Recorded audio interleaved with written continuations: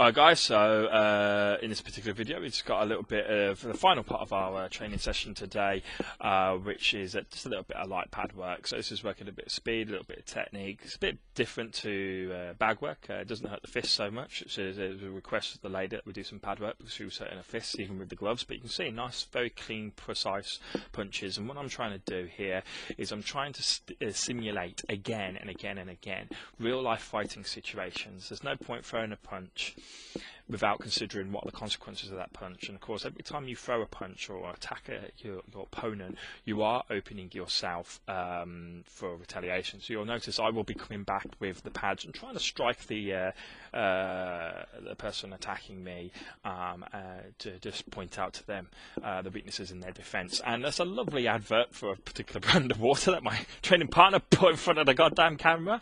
But there we go.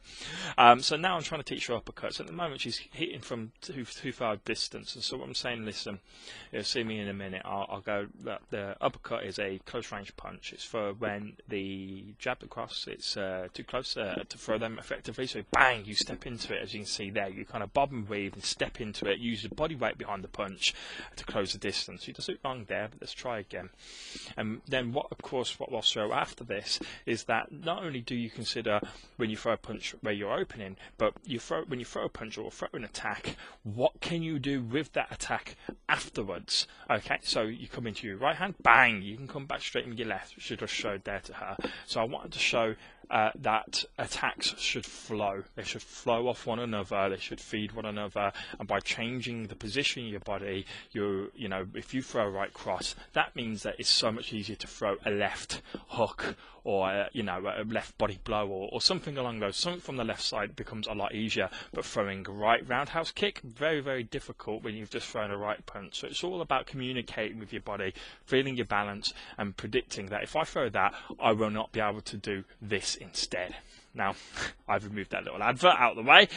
God damn it.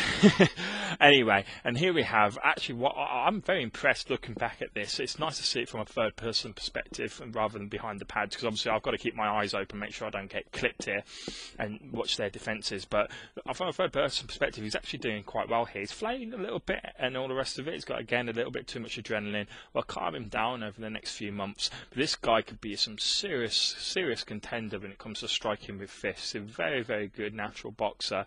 As I say, we just need to calm him down and let him use that adrenaline in a much more sort of slow release, so to say, rather than a big burst. But there we go. Thanks for tuning in, guys. See you soon.